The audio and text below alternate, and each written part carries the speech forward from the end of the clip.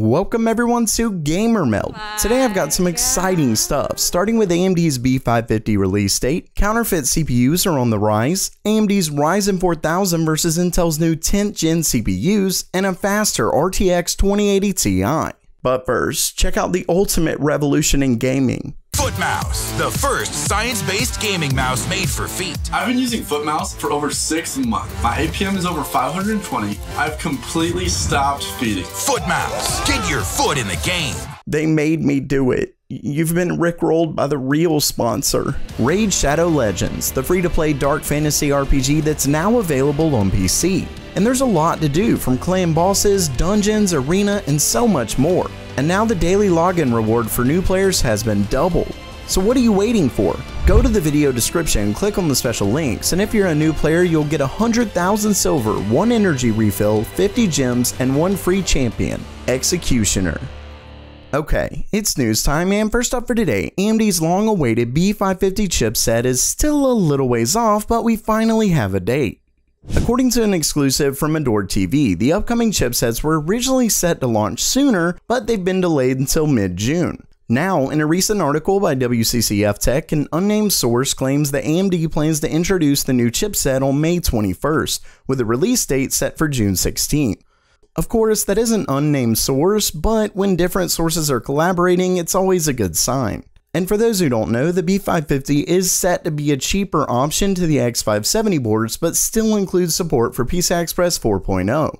Let's just say I'm definitely excited to test them out, but apparently I'll have to wait a bit longer.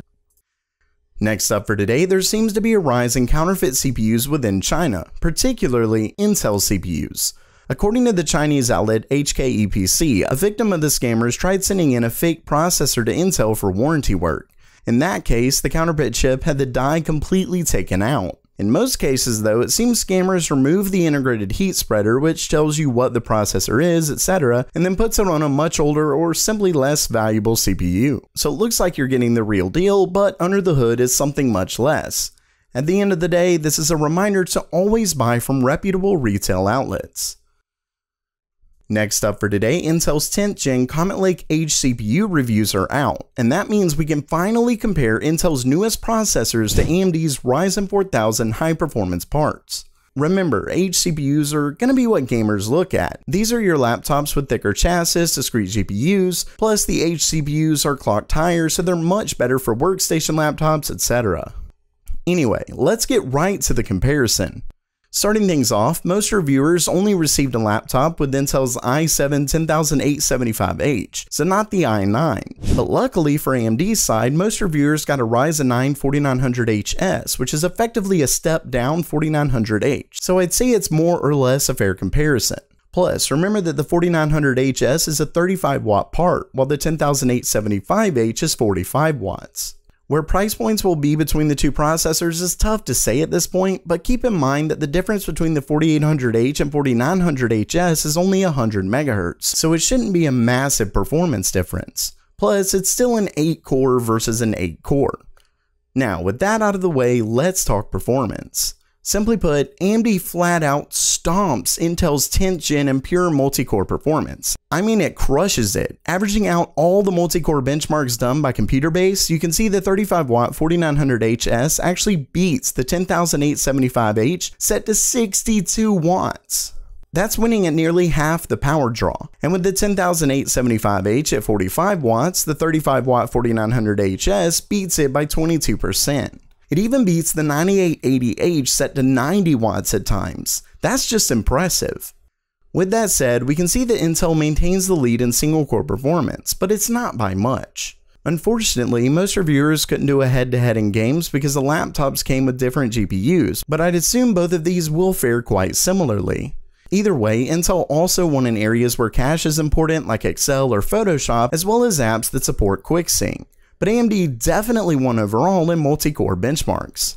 And of course, there is an argument that overclocking Intel's 10980HK like crazy could potentially take the lead and even win in multi-core performance, but we're talking laptops here, so battery life is important. And speaking of, when you look at comparative benchmarks, it may seem like Intel wins, but if we look at the actual laptops being compared, you'll see that the Intel laptop is a 94 watt-hour battery versus 76 in the AMD build. So ultimately, AMD wins here. Basically, unless you plan to keep your laptop plugged up or you care more about the benchmarks Intel wins at, an AMD laptop will likely be your better bet. Lastly for today, a new GPU was spotted on MSI's website with some different specs.